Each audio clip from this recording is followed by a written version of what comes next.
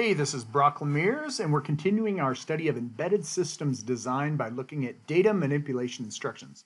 In this video, we're going to look at a class of instructions that are called test instructions. And what a test instruction is when you have a value somewhere, whether it's in a register or in a memory location, and you want to know something about it, whether it be, is that number negative? Is that number a 0? Is bit 7 a 1? Is bit 6 a 0? You want to figure out something about the information, but you don't want to alter it. Okay, so we kind of looked at how you could determine whether bits within a field or a destination were 1s or 0s by ANDing them with a mask and then looking at the 0 flag. And that works. That absolutely works. The only issue is that once you do that, you destroy the value that's held in the destination because you had to AND it with something. And so it's very common to want to know information about values, but we want to preserve their value. Okay, so that's what a test instruction is. Okay, and I use test. That's kind of my term. There is a test instruction specifically, but I group these instructions into this category called test instructions, and there's 3 of them that we can potentially use with the MSP430. The first one is going to be called bit. Okay, so it's actually called bit test. The mnemonic is BIT, and it performs an AND with the destination exactly like we did before with the AND operation. The only difference is that it doesn't alter the destination. So it's exactly what we did before with ANDs. We can use it to determine whether a bit is a 1 or a 0, because if you look at the mask, anytime you have a 1 in there, what you're going to do is you're trying to check whether or not that value is a 1. So if you have a mask that has all 0s and then 1 1 in there, all the 0s are going to clear out the value as a result of the AND operation, and the only AND operation that matters is going to be the location in the mask that has a 1 in it. So if the corresponding bit in the destination has a 1, the result of the AND will be a 1, and the ultimate operation or the ultimate result will not be 0. So you can test if a bit is a 1 by checking the 0 flag and saying, oh, Z was not equal to 0. That meant that the ANDing with a 1 resulted in a 1, and you just learned about the particular bit. In a similar fashion, if the AND operation with the mask that had a 1 in it resulted in a word that is all 0s, that means that the destination bit location was a 0. And you can look at the Z flag and say, hey, Z is equal to 1. My result of this AND operation with the mask was a 0. I now know what the value of that bit was within the destination. And the great thing is, the bit operation will not destroy the contents of the destination. It just sets the flag. It just sets the Z flag, or sets them all, but we care about the Z. Another one that is provided with the MSP430 is called a compare instruction. And the mnemonic is CMP. And what this one does is it subtracts the source from the destination. And so it's very similar to a sub instruction, but it doesn't alter the destination. And you say, why in the world would you want to subtract the source from the destination? Well, you can figure out if the destination is a specific value, because if you wanted to see, hey, I wonder if the destination is FFEE. One way to do that is to subtract FFEE from it, and if the result was 0, that meant, hey, that destination was FFEE, and you would know the exact value of it. If it was not, that means, so if it was any other value, the result would not be 0, and you would know that it is not the value that you were checking against. And so once again, this doesn't alter the destination, but it does update the flags. And then what you do is you use the 0 flag for this one, and that's how you check to see if the destination was a specific value. The third test instruction is actually called test.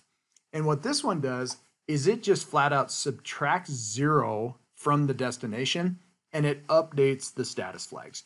And the key ones on here that you get to the status flags that you care about on this one are going to be negative and 0, because if you subtract 0 from it, if the value had been 0 in the destination, the Z flag would be asserted. If the value had been negative, the N flag would be asserted. So you can see if a value is 0 or negative. So they're pretty simple, but they're very powerful. But the key differentiation amongst these and logic operations is that you don't alter the destination. Okay, so let's do that. Let's do a quick one. Fire up CCS. I got my MSP430 plugged in, and I want to do a little example here where, let's see, what do I want to do? Let's do an example of all three of them. So here we go. I'm going to come in here and I'm going to go File, New, File, New, CCS project. And I got my MCU correct. Let's call this ASM_ALU because it's data manipulation. We'll just call it tests. Okay. And make sure it's assembly only. Fires it up. And here's my main program. And we'll go in here. Let's get a main looper going. So main address label and then a jump main. And then let's do this. Okay, so the first thing I'm going to do, let's initialize a register like R4 and then do we'll do a bit test on it. Okay, so let's initialize R4 to the following value: 0001 0000. Okay, so this is the same example that we used with the AND operation. We'll pop it into R4, and I want to know first question I want to ask is bit 7 equal to a 1, or is bit 7 equal to a 0? So if I look at this little test example is going to be, the answer is no. Bit 7 is not a 1. So I want to know that. So let's do this. I am simply going to do bit.b, and then I give it a mask. And the mask is almost always immediate addressing. You provide it as immediate addressing. So I'm going to do 1 0 0 0 0 0 0 0 B, and then R4. And what I'm going to do is look at the Z flag. So if bit 7 was a 1, what will happen is that the result of the AND would result in 1 0 0 0 0 0 0. And that value is not equal to 0. So the Z flag would not be asserted. Okay? All right. So it would not be asserted. No, it's not. Okay. Now while we have it, let's do bit B, and let's ask the second question of 0001, 1 2 3 4 B. And we'll go ahead and ask the next question of, is bit 4 a 1? And in this situation, the answer will be yes, and Z will be equal to, the AND operation will result in all zeros, and the Z flag will be asserted. Okay? All right. Or excuse me, the Z flag will not be asserted because the result was not 0, because the result would be 0001 0000. Okay, so just to keep that straight, I'm kind of babbling here. The result of this is going to be equal to 0000 0000. When I AND these together, you will have these two fields right here. The result of the AND will be 000, all zeros. And that means Z is equal to 1. It is asserted. The result of this operation will be 0001 0000, and that means Z flag will not be asserted. So that's what the bit instruction will do. Okay, let's go ahead and fire it up, and we'll see what happens. Now remember, we're not going to alter the destination, so that's the nice part of this this instruction. Okay, and boom, we care about R4, so let's get R4 on the screen here. We got R4, we want to make it so we can see all the bits. The lower bits are the most important. So let's do this, we got that. As always, come down here, set a breakpoint, run to it, and then let's do our first instruction, which is going to make R4 0001 0000. So there it is right there. And now what I'm going to do is I want to be able to see Z flag. Okay, so I'm going to come up here, and here's the Z flag right here. When I perform this AND, I should see two things. I should see the Z flag be asserted, because the result of the AND between this mask and this destination is going to result in 0. So the Z flag is going to be asserted. But more importantly, well, equally important, is that R4 doesn't get altered. So here we go. You ready? I'm going to go step, boom. Look at R4 didn't get changed and Z was asserted. I now know that bit 7 of this particular value was not a 0. Okay, now let's do the next one. The next question is bit 4 a 1 or a 0? And when I do this operation, it is going to result in this result. Okay, when I AND this value with this value, the result is going to be that. And I cleared all the other bits out. So now I know that if this is not 0, that means that that bit had to be a 1 in the original destination. Okay, so here I go. I'm going to go. It did not alter R4, and Z was equal to 0. So this worked. This is great. Okay, that's cool. Now let's do this. Let's do some. Let's do another example where we're going to do a test instruction. So let's move something into R5. Let's go pound 99 and then R5. And so we're going to do not a test instruction, a compare instruction. So remember, a compare instruction is going to subtract something from the destination, your value, and it's going to tell you whether the Z flag was 0 or not. And it's going to say, is it equal to that value? Okay, so here's how this works. I'm going to go comp.b, so compare.b, and pound 99 R5. So let's think about what I'm doing. R5 has 99 in it. And let's say that I didn't know that.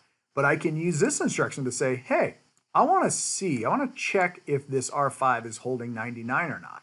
If it is, it will perform a subtraction. It'll take the source or destination minus the source. And if they're equal, you will get Z is equal to 1 because they matched, they subtracted, and the result was 0. So Z will be asserted. The great part is R5 is not destroyed. To show the kind of dual of that is let's compare it to something that's not the same value, which would be, let's choose 77. In that situation, it's going to take 99 minus 77. The result's whatever, 22. That's not equal to 0. So I can look at the Z flag and see, I can tell that it was not equal to that. So this is a great one to test whether or not something is a specific value. Okay. All right. So I fire that up. I'm going to come down here. Let's go ahead and move our breakpoint down to our compare instructions. I'll run to it. And I want to see the Z flag again, but I want to see R5. So I'm going to go ahead and do a step. R5 is now loaded with 99. And since we're using decimal, let's put it over into here into decimal. So I got 99 in there. And I am going to subtract 99 from it using this compare instruction, but not alter R5. I will only alter the Z flag or the status flags. So watch what happens. I run it. Z was asserted. That means that R5 was holding 99. R5 was not altered because this is a compare instruction. So I was notified by the Z flag that, hey, R5 is holding 99. Now let's check if R5 is holding 77. So I'm going to do a compare against 77 and see what happens to the Z flag. Lo and behold, it's not asserted. That means the question is no. The answer to the question was no. R5 is not holding R5 is not holding 77. So that's a compare instruction. Okay. The last one we have here is going to be the test instruction. And let's do this. Let's go move.b. Let's do like a negative 99. Okay. And let's put that into R6. And then I'm just going to do test B R6. What that does is it is going to go out and it is going to subtract 0 from R6. And it does that solely to update the status flags. And the status flags that are really interesting are the Z flag and the N flag.